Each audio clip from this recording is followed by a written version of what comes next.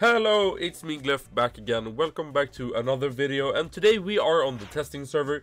Deca announced that they are trying out some new updates for the Steamworks. We can see this beautiful portal here, and we got some other items. We got the Steamworks UTs. So these are new weapons, or not new, these are like new sprites for older weapons, but I think they will be updated. I think they don't want to release what they are doing, but you can see the sprites here looking very cool. A bow, a staff, a sword, and a katana. Then we have the Steamworks UTs, the abilities, and we also got the event white that will drop from the Steam train in the realm, which is Wakizashi, so that's pretty cool, and we will try that out. And we also got some Oryx UTs reskins of the new weapon types that do some bonus stuff to them. Later tonight I will release the giveaway winners for the giveaway of November 2022, so be sure to be on the lookout for that one, but you can join it after this video. I will pick the winners later tonight. As you can see in this footage, they've updated the sprite work in the Steamworks a little bit, and I think they've changed something with the boss fight. So let's get some of the items. We're gonna get the reskinned UTs. We're gonna get the Steamworks UTs, including the new Wakizashi, and the Oryx UTs.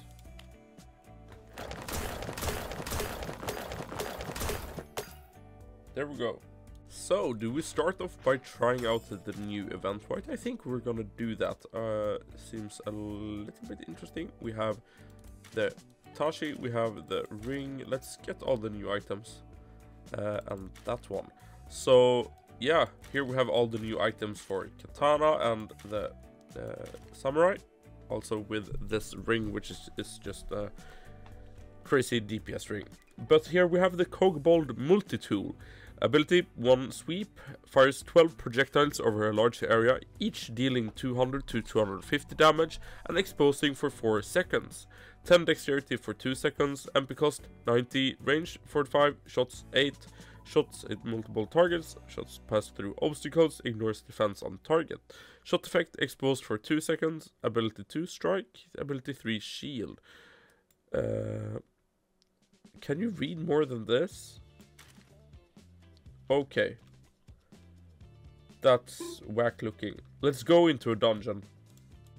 Let's go into a mountain temple.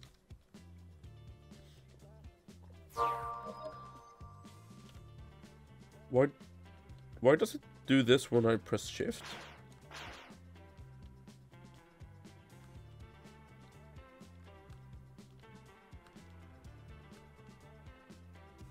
No clue at all.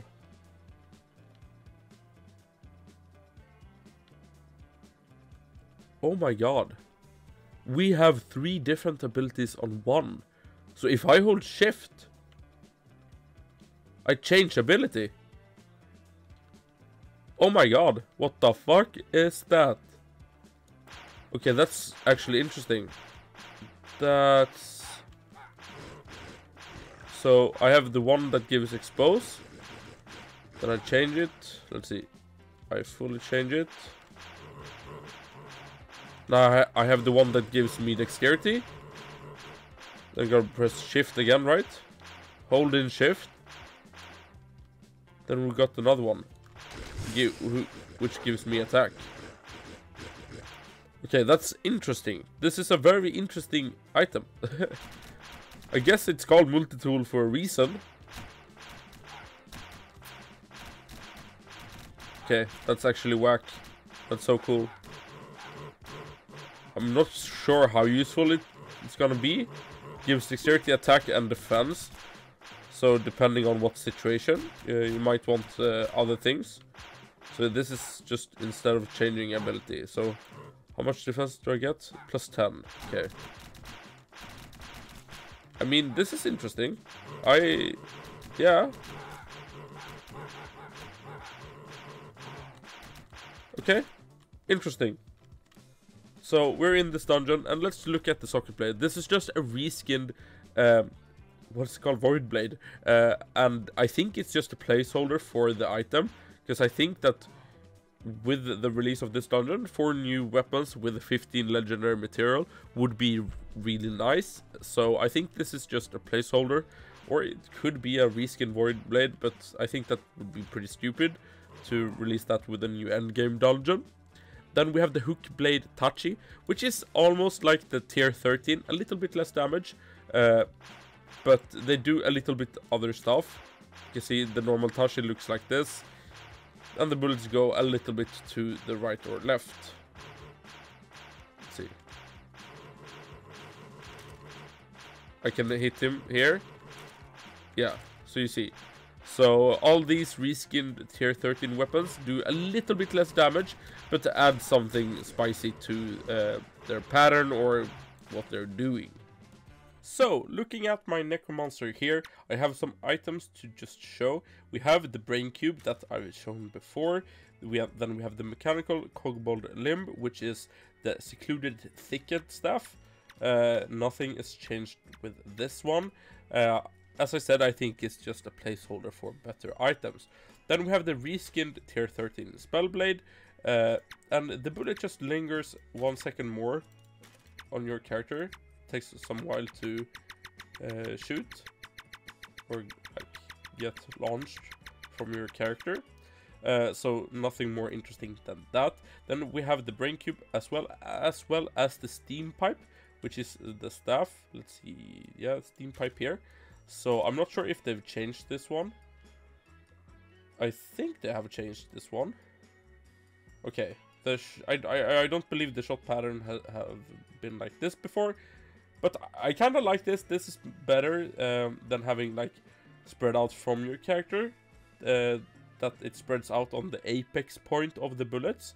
I like that much more than before. Kind of interesting. Shots multiple bullets. Bullet 1, bullet 2. Okay. Yeah. And the Brain Cube stays on the target. Let's say produces 3 explosions at the aim point. The first heals the player and allies with subsequent burst, dealing decreasing damage over a wider area. So I think that's pretty interesting. It's like a stationary target that first heals and then do damage. I think that's pretty interesting, and that's the first skull like that we've had in the game. Looking at the wand, we have the Acidic Aspergillum, which is the reskinned tier 13 wand. I've used this one.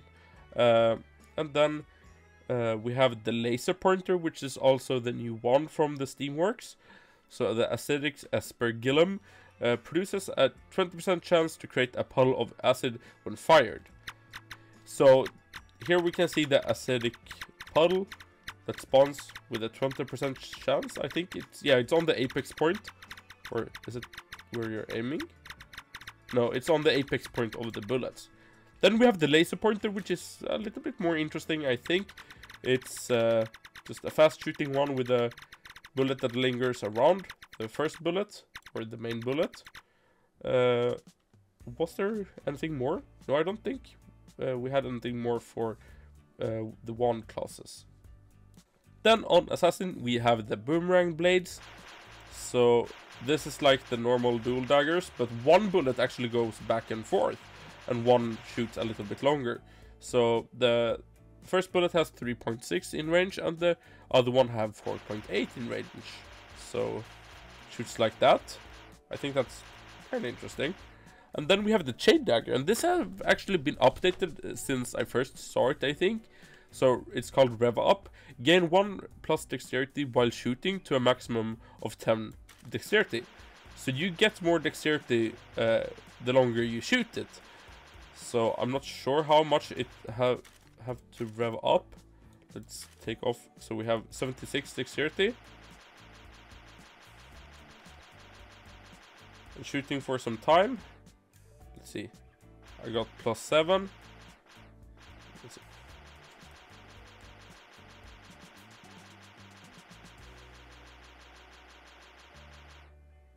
Yeah, there we have the maximum. So you want to keep shooting while having this dagger. And the shot effect is bleeding, causes up to 50 damage for 4.5 seconds per stack, and the XP bonus is 7%.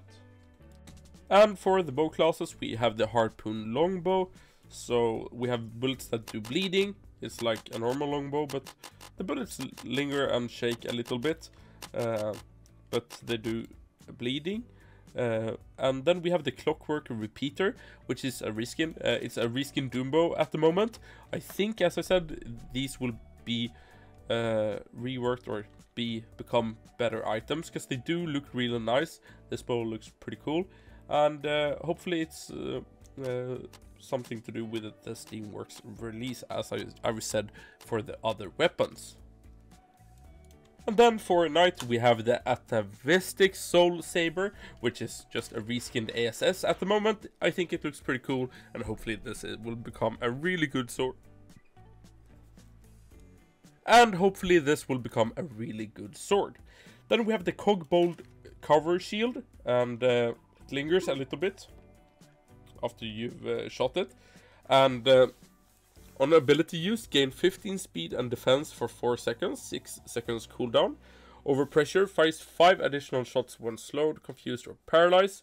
Bullets deal 425 to 400 damage. I think that's pretty interesting, and we get 5 speed and 5 vitality on equip, and the 15% speed when we use it. So you become very much faster.